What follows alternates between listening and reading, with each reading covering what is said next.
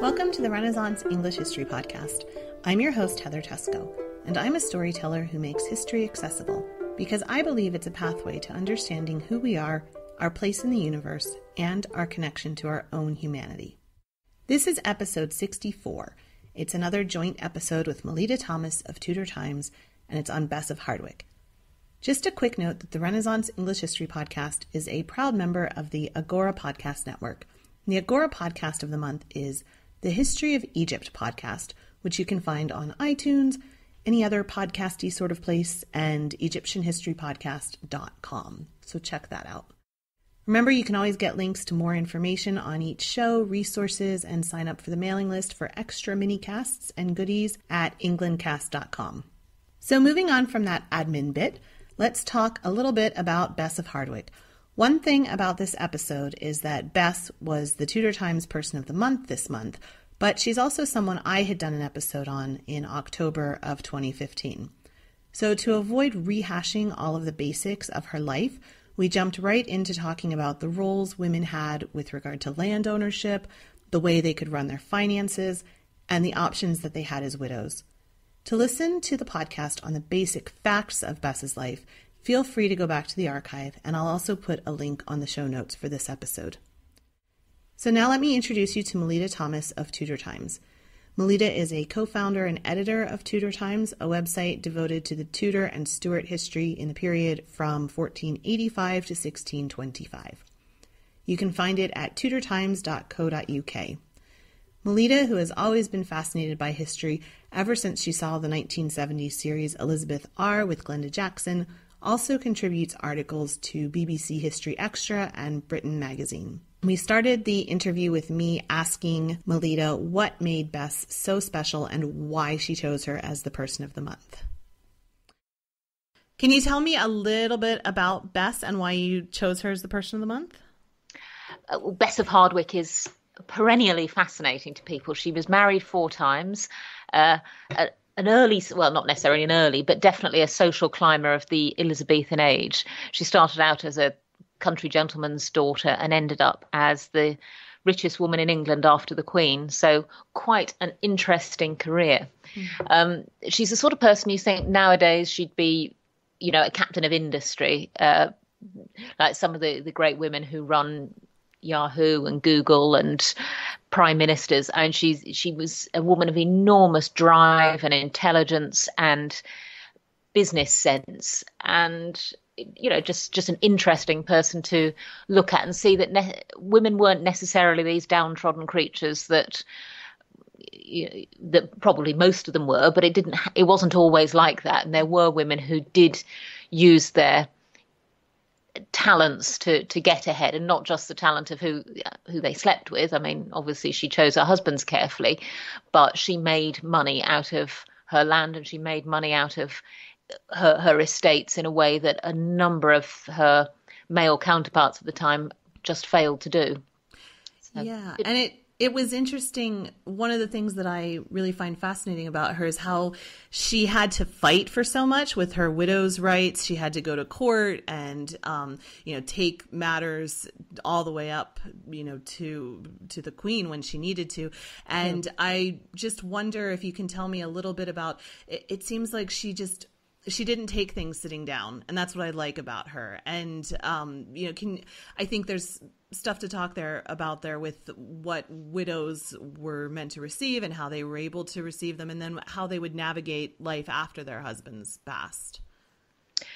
Yes. Well, marriage, of course, was an economic decision, and going into marriage was like forming a business partnership. Generally, spouses would be chosen for you by your parents. I mean, people did have an element of choice. They weren't generally forced to marry somebody they really didn't like or couldn't get on with.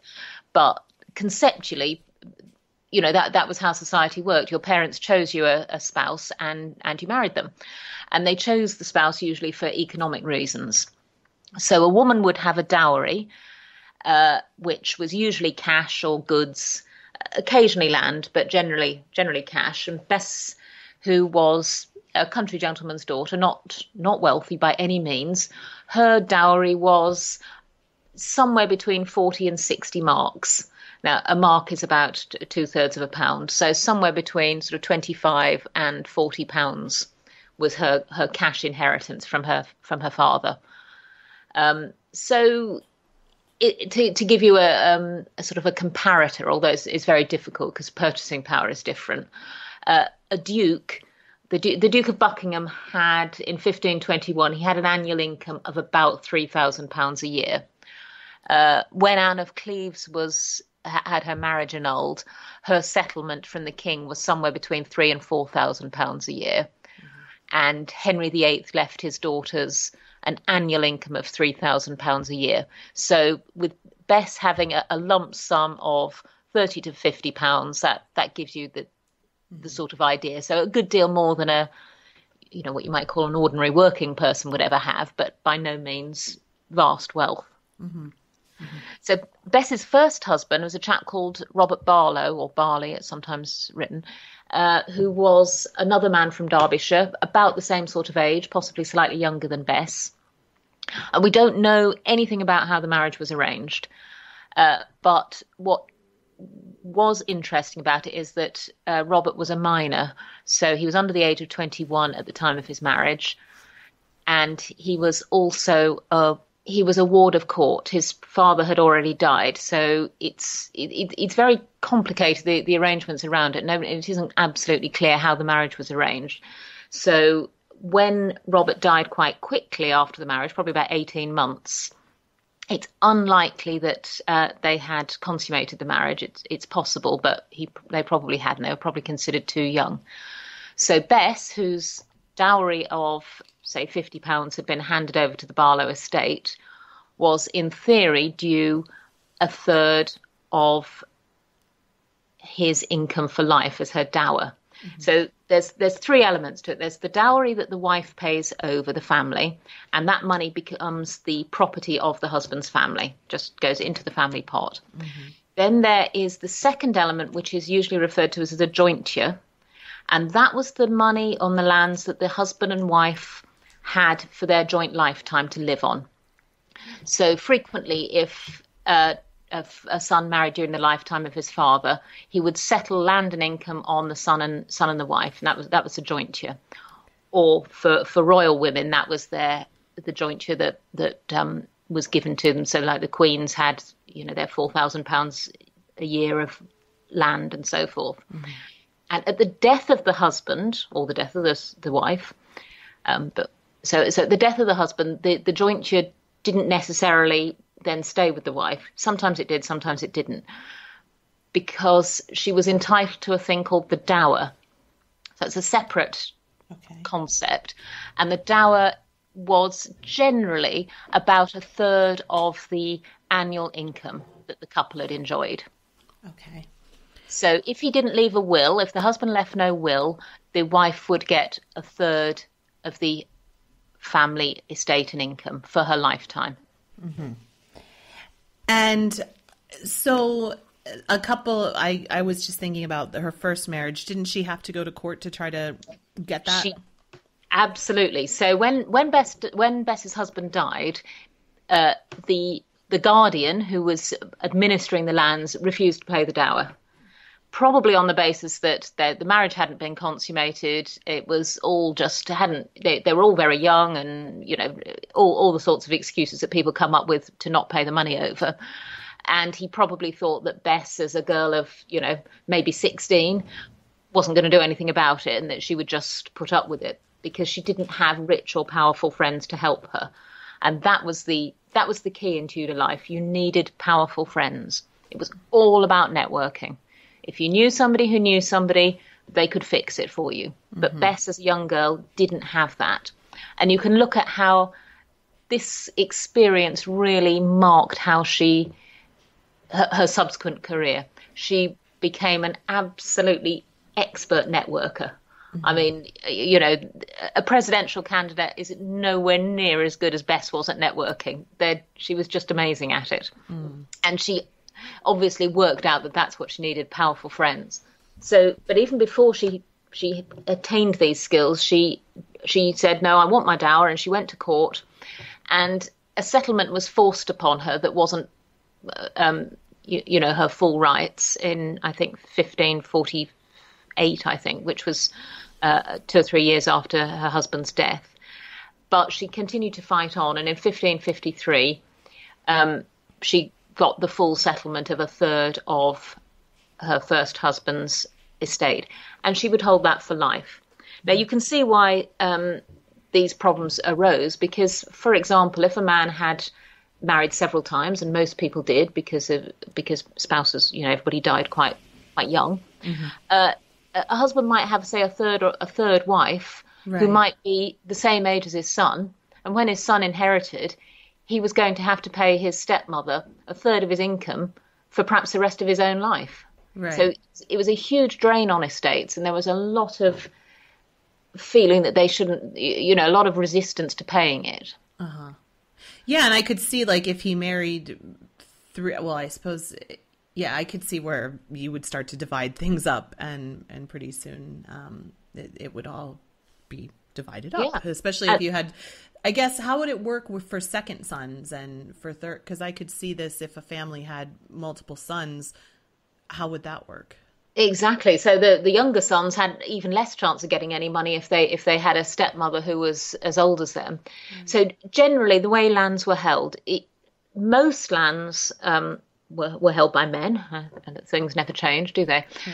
And on the man's death, it was complicated as to whether land could actually be passed by will, because in theory, land belonged to the king. Okay. And the crown. So, and at the top of the feudal pile, so to speak, the king gave land to his feudal barons in return for service, and the feudal barons gave land to the people under them in return for military service, and so on. It went down the hierarchical tree. So, if when you inherited you were a minor, you couldn't give that service. So the land reverted to the crown in theory, and when you reached the age of 21, you were allowed to swear out your livery and take your land back. But it's not clear that land really belonged to an individual. I see.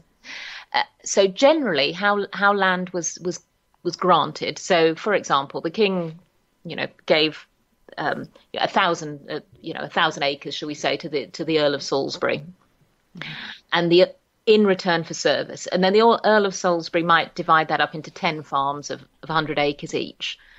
And that 100 acres would be granted to the individual and his heirs. Now, sometimes it was as long as they performed the service. So sometimes it would say the heirs male, which meant it was only the sons. And sometimes it would just said the heirs, which meant if there were no sons, the daughters could inherit. And that's kind of like the agreement or the device for the succession that Edward VI had done with Lady Jane Grey, saying the heirs male, right? Exactly, yes. Okay. He tried to entail it on male heirs, and the crown. Well, again, there was arguments about whether the crown could be willed in any event, but yes, it had never been entail male, so it had always been to the heirs general, and some of the older estates, which this answers the question that people often ask, is how come sometimes women inherited, say, the earldom of Salisbury? There were countesses of Salisbury and countesses of Warwick, but not other ones, and in the early days of the feudal sort of system after the Norman conquest, it generally the entails were not limited to males. It was just usually the heirs. Mm-hmm. So the older titles tended to be heritable by women, but towards the 14th, 15th century, they started limiting it to male heirs. I see.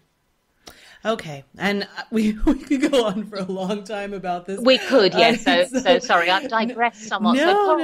It's really interesting. So the thing, one of the, of course, main factors in Bess's life was her husband and her were in charge of kind of being the guardians of Mary Queen of Scots later on when she was on her fourth husband.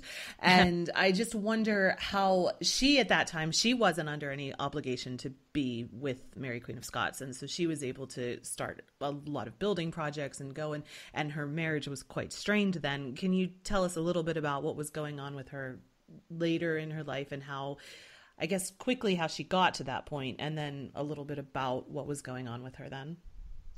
Yeah. So after her first widowhood, she married again Sir William Cavendish, by whom she had quite a few children.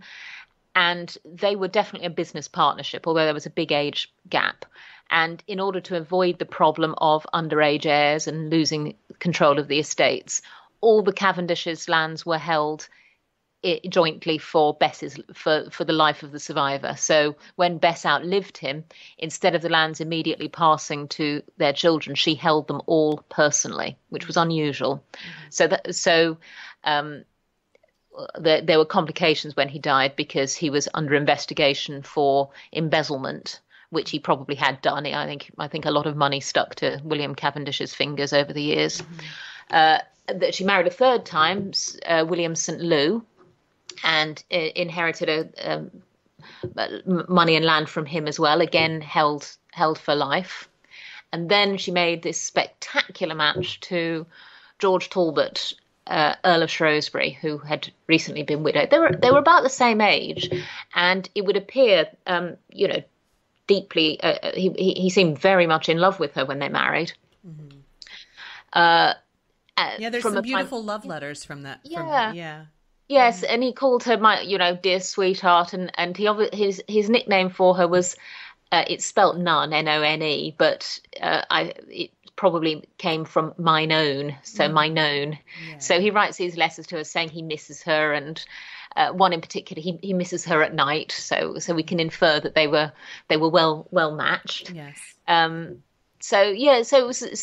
And he didn't need to marry again, because he'd been married for 20 odd years to his first wife and had numerous children. But she had plenty of money, and as was the custom, of course, when they married, unless other arrangements were made, he would have the control of all of her land and property for her lifetime. And much of the lands that she held were in Derbyshire, and many of the Shrewsbury lands were in Derbyshire as well. So it all matched together quite nicely. And didn't she marry her children to his children as well to really try and solidify? Exactly. And this, it was suggested afterwards that this was all some sort of scheme on her part to steal the Shrewsbury inheritance. But in fact, it worked for both parties, because the oldest son of Bess, Henry Cavendish, married one of Shrewsbury's daughters. So Shrewsbury would give Grace Talbot a dowry, and she would take that to the Cavendish family. And at the same time, one of Bess's daughters, Mary Cavendish, married Shrewsbury's second son. His elder son was already married, and that would give the second son some money and lands as well. So it was a good deal for everybody. And although Mary Cavendish and George Talbot, they got on very well, Henry and Grace didn't actually have any children in the end. So from that point of view, it was a dynastic failure, and it was Grace's fault, because Henry had so many illegitimate children that he was known as the common bull of Staffordshire and Derbyshire. Yes. So it was a good business arrangement as well, the marriage with Shrewsbury. But they were, certainly Shrewsbury was very attached to Bess. Harder to tell what she thought, because her letters are less personal than his. But along comes Mary Queen of Scots, and well, it would put a strain on any marriage. And they hadn't been married very long. They'd been married, I think, about 3 years, when Queen Elizabeth decided that Mary was never going to go home again, and the best person to keep her in honourable confinement was the Earl of Shrewsbury, partly because he was very rich, and of course that had been helped by his marriage to Bess, and he was strategically placed in the Midlands, so not too close to the north, where there was a big Catholic population who were certainly sympathetic to Mary, even if they weren't necessarily going to, get to really rebel to any great effect. There was a lot of sympathy and certainly a high possibility that she could have escaped. Mm-hmm. Obviously, Elizabeth didn't want her hanging around London, partly because Mary was famously beautiful and charming, and Elizabeth didn't like competition. So the Shrewsburys in the Midlands or Derbyshire were absolutely ideal location, and also Shrewsbury and Bess were very firmly Protestant. Mm-hmm. No possibility of them, getting involved in any kind of Catholic plots. Mm-hmm. And Shrewsbury, you get the impression that the poor chap was a bit of a fusspot. But the risk he ran was huge, because if Mary had escaped, there's a very, very high possibility that he would have been blamed. Right. And we know what happened to noblemen who pissed off the king or the queen. It wouldn't have ended well if Mary had escaped. And there were rumors about him not doing such a good job towards the end, weren't there, that it put him under a lot of stress, weren't there? And he couldn't go to court to try to address them because he was stuck there. And so he was not supposed to leave her at all. He had to ask for special permission to leave her. So that meant that unless Bess was prepared to be there all the time, the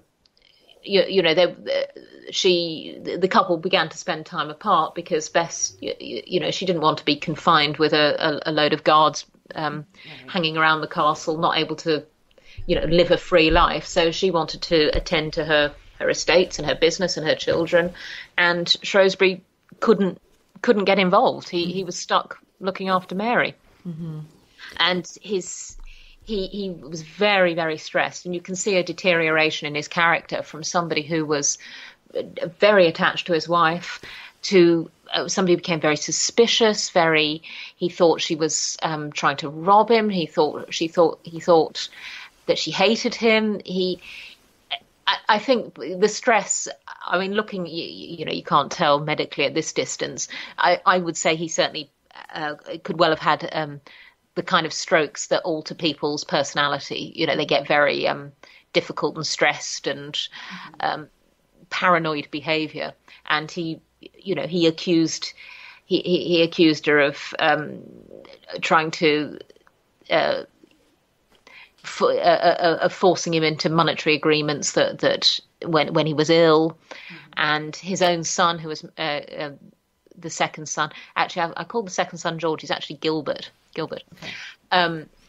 Gilbert and Mary, who tended to side with Bess when she and Shrewsbury quarrelled, he accused his daughter-in-law of trying to poison his son's mind against him. Mm-hmm. So poor fellow, he got very worked up.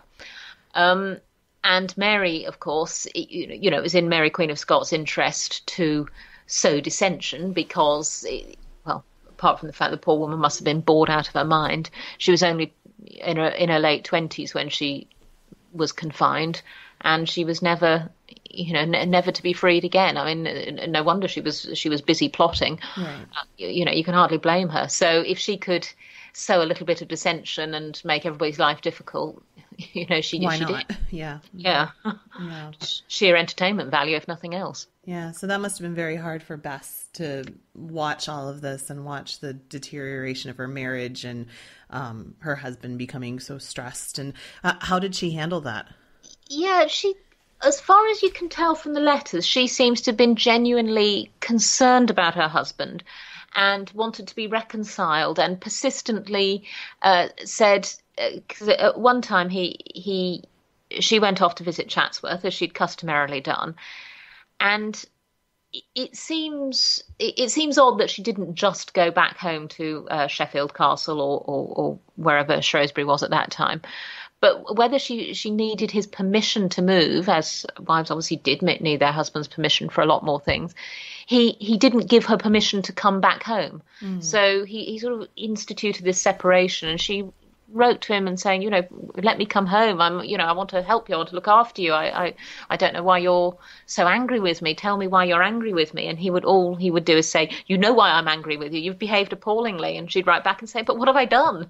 And it's very sad, because obviously he had a complete bee in his bonnet that she'd done something, but he'd never tell her what it was. Yeah. So, and there were a number of efforts to reconcile them. The Earl of Leicester tried to help them be reconciled, but Shrewsbury just got a bee in his bonnet, poor fellow.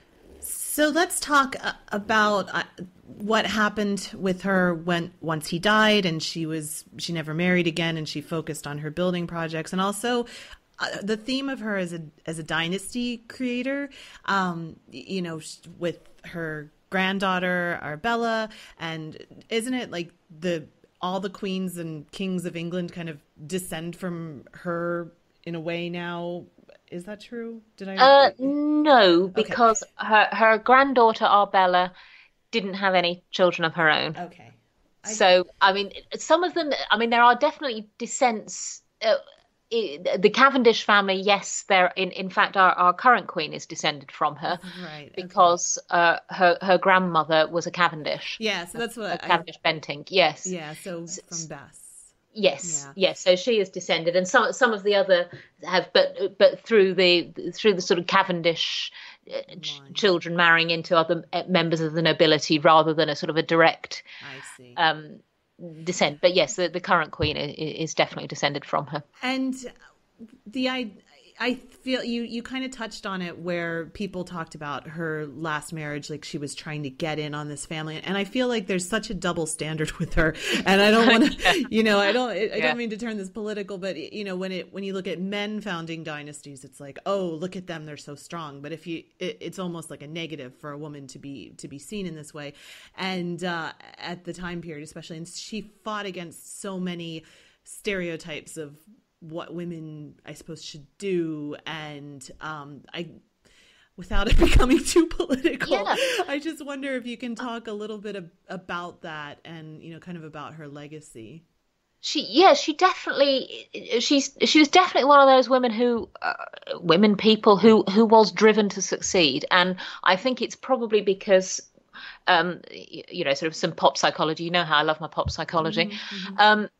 Her childhood was insecure. Her father died in debt. Her mother lost most of her land. Bess became one of those people who totally looked for financial security. Everything she did was driven by her need for financial security. Now, that doesn't make her a bad person. And you can see, I mean, it has been shown that many, many great sort of entrepreneurs and driven people have had financial insecurity in their childhood. It's a very common behavior pattern. And for the Tudor mind, it wasn't just about money, it was about land. And it was about holding land, and it was about passing your land on to your children.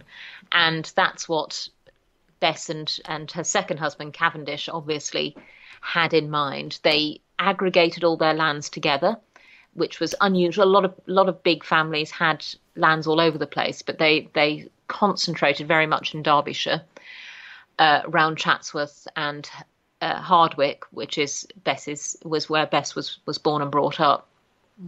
So they had a big concentration of lands there.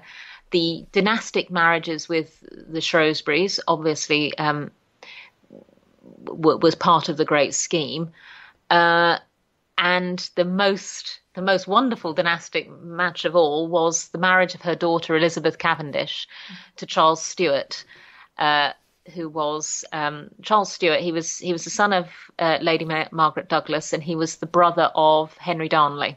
So he was Mary Queen of Scots' brother-in-law. So this marriage, which unsurprisingly didn't go down too well with Queen Elizabeth, potentially made Bess's grandchild Elizabeth's heir. Now, there was only one child born of the marriage, Elizabeth was as I say, not very happy. Unfortunately, for probably for his head, Charles died young. But had the daughter Arbella been a boy, I think there's certainly been a strong possibility that he might have inherited rather than James of Scotland. So Arbella had a very, very genuine claim to the throne. It wasn't as good as James of Scotland's, but obviously it was a card to be played. But in a way, it sort of backfired on Bess, that one, because she was very loyal to Elizabeth, and there is no evidence at all that Elizabeth quarrelled with Bess.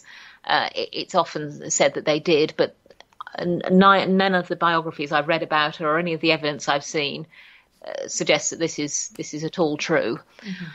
So Bess was very loyal, but obviously she wanted her granddaughter was now, had royal blood, and she would like to have seen her at least considered by Elizabeth. But Elizabeth, she invited her to court a couple of times, but she didn't take to her, or she felt she'd be too much of a rival. So she spent most of her youth with her grandmother, and Bess was then in a cleft stick, because if she let Arbella,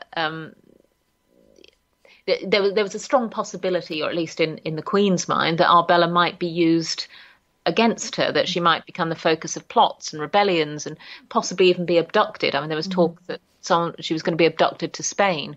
So Bess effectively had to guard the child as though she was a prisoner.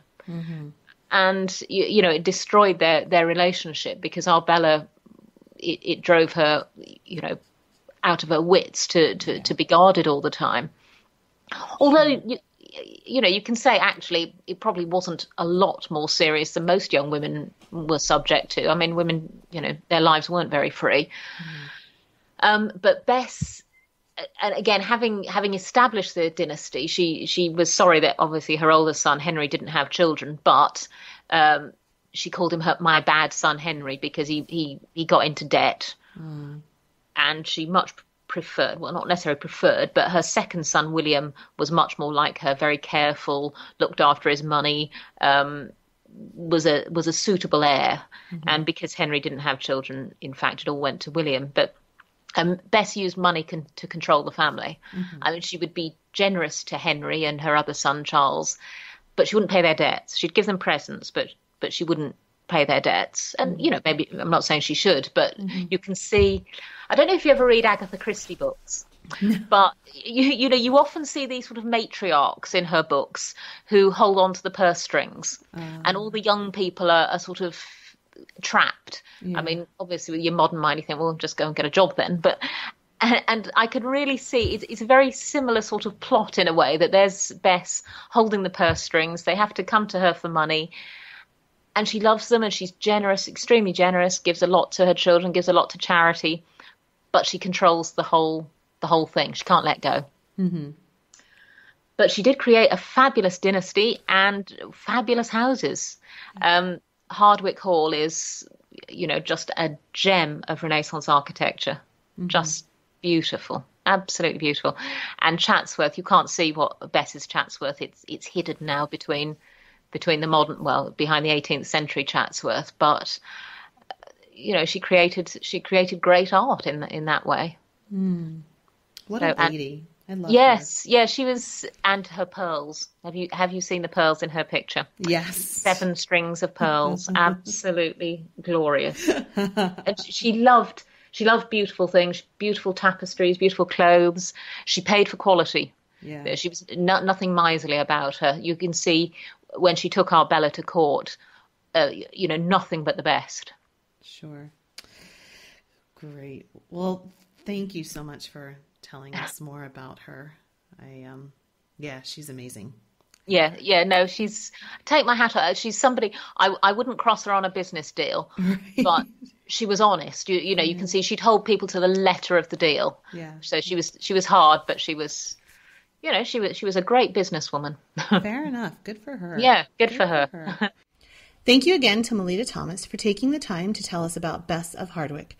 For more information on her, go to tudortimes.co.uk, or you can also see the resources available on the Englandcast site at englandcast.com. I'll be back in a couple of weeks with the final episode of 2016. It's going to be on cosmetics and makeup in Tudor and Elizabethan England, so that's going to be fun. Last year, to start off the year, I did a few shows on the Spanish Armada, and this coming year, in early 2017, I'm going to be focusing the first couple of shows on war with France, because it seems like a good adage for Tudor England was, when in doubt, make war with France. So there's a lot of other good stuff coming up in the next year as well. Thanks so much for listening. I will talk with you soon.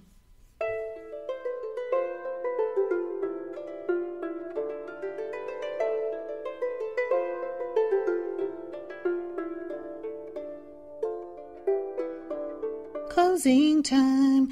Do do do do do do do do do. Okay.